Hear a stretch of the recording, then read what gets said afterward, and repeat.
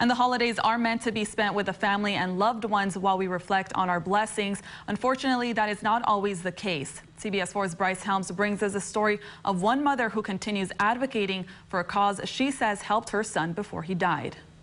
Rosendo Robles' health problems began at 4 months old. His mother, Mayra Rivera, says even with all of his health issues, Rosendo still lived a happy life. Despite all his trials and his surgeries and his illnesses, he always had the biggest smile, and he just always giggled and squeezed your hand, and he was just a very happy kid despite everything that he go through.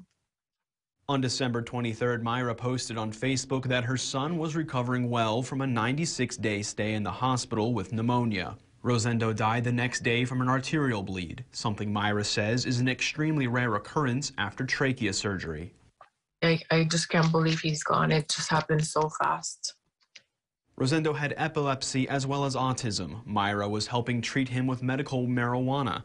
In 2019, Mayra and members of Mothers Advocating Medical Marijuana for Autism were able to get Texas to include autism as a treatable condition under the Compassionate Use Marijuana Law. It was due to our advocacy, and I'm very grateful. I'm very proud that I can say I helped with that, and it was my son that inspired me to do that. Despite his sudden death, Mayra says Rosendo was able to serve his purpose before he died. I want his suffering to be for nothing. I want something good to come out of this suffering. Like, let it be for to help people.